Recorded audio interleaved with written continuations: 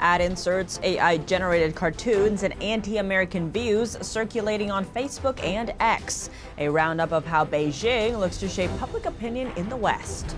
Will the U.S. increase tariffs on China? Treasury Secretary Janet Yellen says it's a possibility. More about her concerns on China's overcapacity.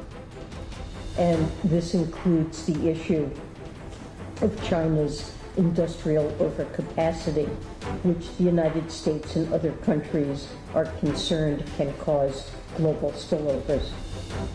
A controversial trend inside China's real estate industry: home buyers purchasing apartments not to live in, but to store those who have passed on. As neighbors complain about units filled with cremation urns, experts shed light on what's behind the widespread phenomenon.